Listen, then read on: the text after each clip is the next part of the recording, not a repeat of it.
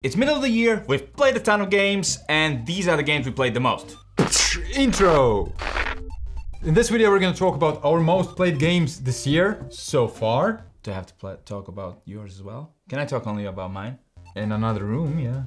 You can talk all you want in another room where I'm not present. Okay. We're gonna name a category and then both show our most played game in that certain category. And then after the video we will look at the comments and see your most played game in that category. First category is a heavy game. Heavy? Yeah.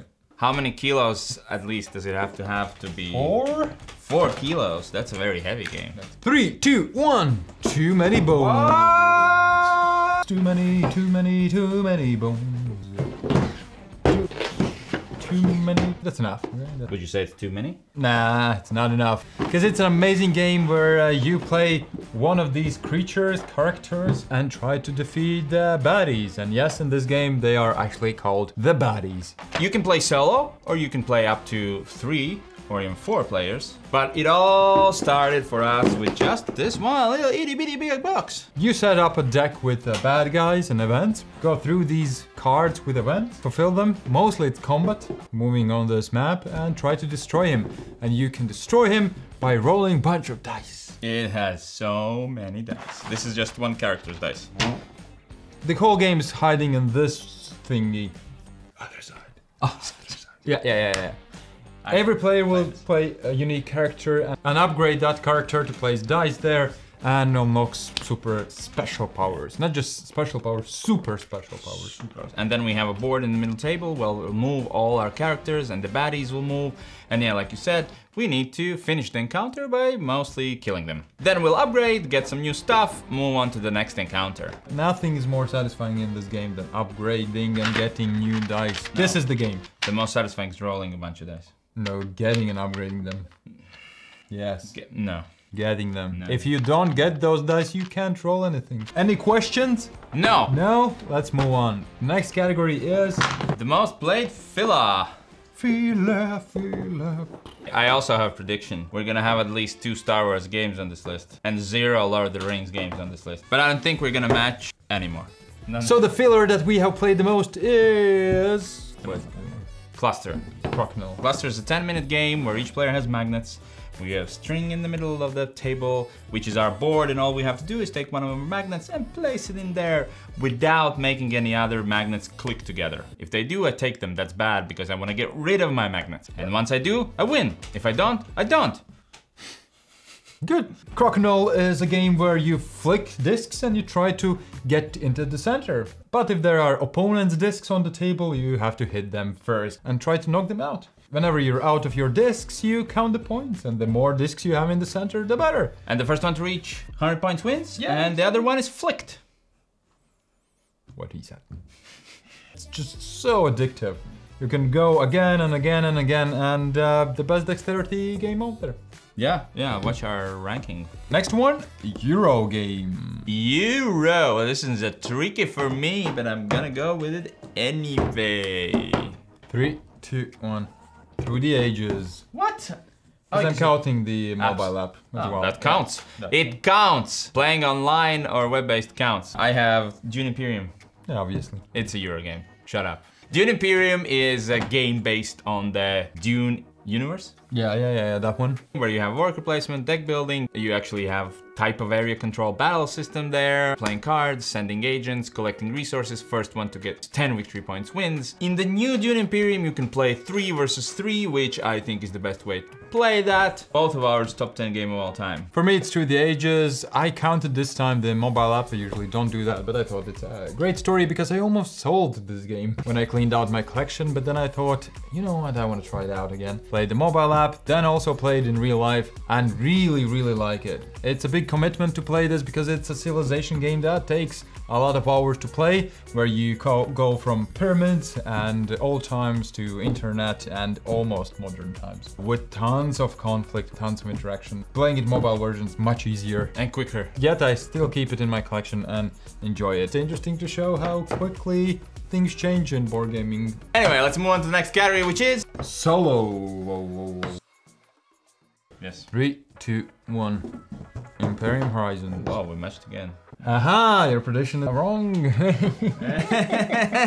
Imperium Horizons is a deck building game that's very unique at that. You'll play a civilization that's very unique to other players and trying to find what makes it tick. What's its thing? You wanna either upgrade enough or get all the glory and win the game, or you also could make sure that there's enough riots that destroys everything, but you lose a bit less than other players. It is very complex and not intuitive. But it rewards you for being stubborn and getting through it. Challenging game, just solving that deck is really great, and it's unique game with each deck. That's why also playing it solo feels so good, because the deck is like a living thing that's responsive to your actions. It is great. I wouldn't recommend it though playing with 4 or maybe even 3 unless they know the game very well. There isn't a ton of interaction, so you're not losing with playing less players, And not your turns, you just pick up 5 cards and play these cards, and some cards stay on the table and keep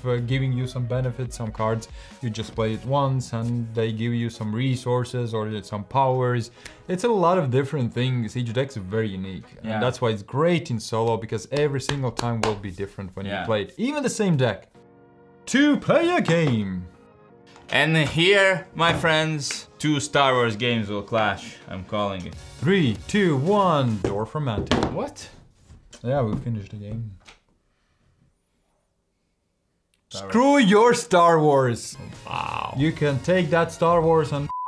Well, mine's actually a 2-player game, but do tell what is Dwarf Romantic. Dwarf Romantic is a very simple game where on your turn you pick up a tile and you have to add it to the map. Like Carcassonne. Like Carcassonne, yet even simpler. Because you want to build these regions while fulfilling some tasks. For example, if you have a task to build 4 tile long forest, you have to do just that. We played it with 2 people, exclusively with my wife, because it's just so relaxing. We had a little kiddo and we don't have a lot. What happened to it? He's now a bigger kiddo. We were tired, and at the evenings this was a great game because you can think and try to maximize your turns, or you can really calmly play it and just relax. Well, mine's Star Wars Unlimited. Star Wars Unlimited is a duel game where one person fights the other and tries to destroy each other's bases. But this is also a collectible card game where you can buy boosters if you want to and build your own decks. It has great artwork, it has simple rules, it's quite engaging, and you actually enjoyed it. Yeah, I actually enjoyed it. There are 2 unique things that we have to mention. I think number 1 is when you're fighting, you can play your cards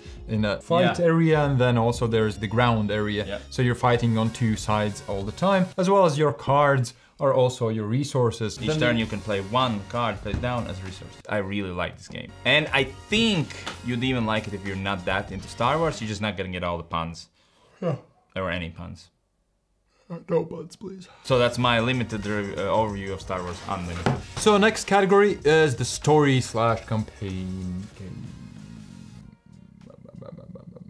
Oathsworn. Avatar. Oathsworn is a boss battler game where you get stranded in a forest and then fight baddies.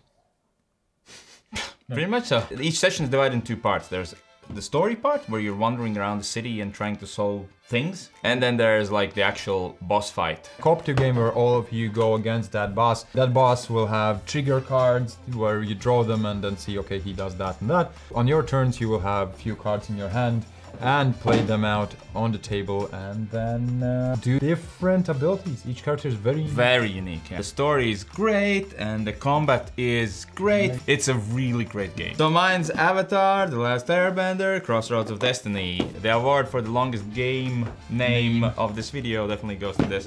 But it is a very simple family game. It's a storybook game where you have a book, you flip it open. See, that's how far we've gotten. They provide this little thing where you can remember, And then there's gonna be a counter. It's almost like a boss battler. You'll have like enemies on the board where you track their life, some special rules, and it's a deck builder. Each player has their character and their little deck, and you're just trying to defeat the baddies for the most part. There are some extra rules sometimes. Each scenario takes you through a chapter of the cartoon. But essentially, it's a very simple family game, which I have enjoyed with my kids. If you like Avatar and you have kids, I highly suggest this. The last one is Can't Get Enough. This one we haven't played that much as we wanted to, but either we most likely will play it so much because we want to, or that game will just stay in our dreams as we really want to play this. 3, 2, 1, Freelancers. Because I played just a little bit of it and had a blast. I wanna really play it.